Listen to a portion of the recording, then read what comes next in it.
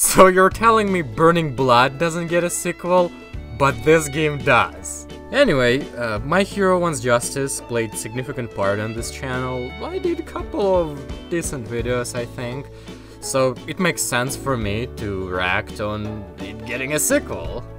I'm not really planning to do any news or reactions on this game in general unless they do something extremely hype, like reveal swimsuit minette or something.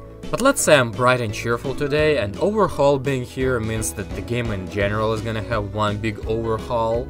I haven't played this game for a long while, but even I can tell on top of my head that there were a lot of things that I wanted to be changed. For instance, you couldn't block while you dash, or in the air, that cost a lot of resets. Story mode was...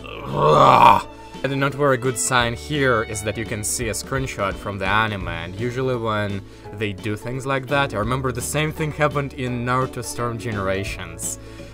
Often that means that what you're gonna get is a slideshow instead of regular cutscenes, a slideshow of anime pictures.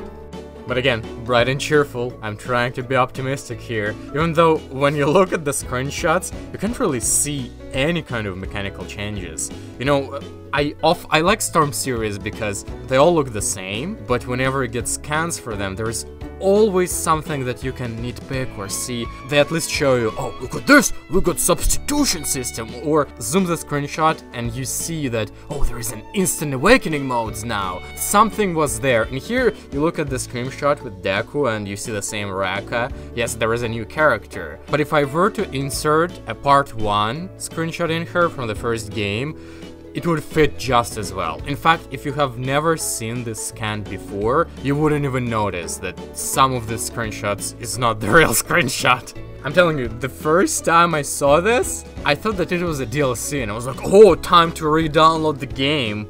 And then the logo gave it away. But anyway, no complaints. Bright and cheerful, bright and cheerful. The good thing about this is that we have some new information. We have a Twitter, which is actually the Twitter for the first game. It's the old Twitter, but I'm assuming that they're gonna update on that same profile and that this is the same company and everything is from part 1, but now it's part 2. However, the site is new. So if I just Google it right now, I might get some new info. Forbidden, you don't have permission to... What the fuck?